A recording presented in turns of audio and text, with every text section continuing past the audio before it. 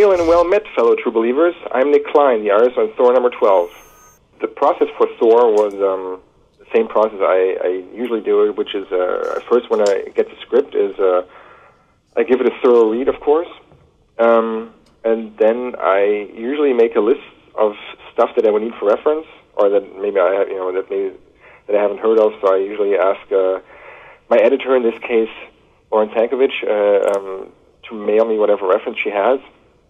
And then I go into a layout phase where I usually start laying out the whole book and make kind of an image map where I have all the pages next to each other the way they would appear in a printed book. So I know what page goes next to the other page. So there's no... sometimes there's weird tangent stuff that can happen if you don't see the pages next to each other. So I usually try to avoid that.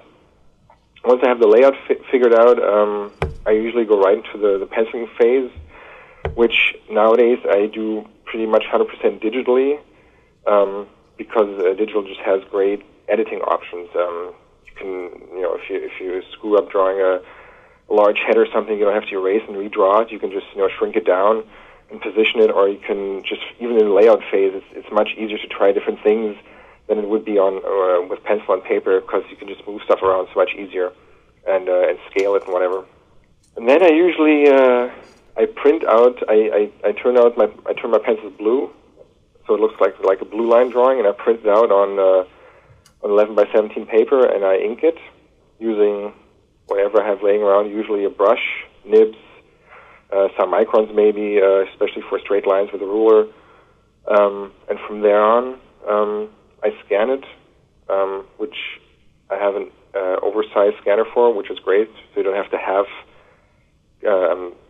the pages in pieces and put them back together in Photoshop. Saves a lot of time and a lot of stress. And then I go into Photoshop and start coloring. And the first pages of a scene are usually the hardest, because you have to figure out a lightning or the mood that you want to establish for the scene. And once you have that first page out of a scene, if there's a scene that has more pages than one to it, then it's basically downhill from there. And then I send it off to Marvel.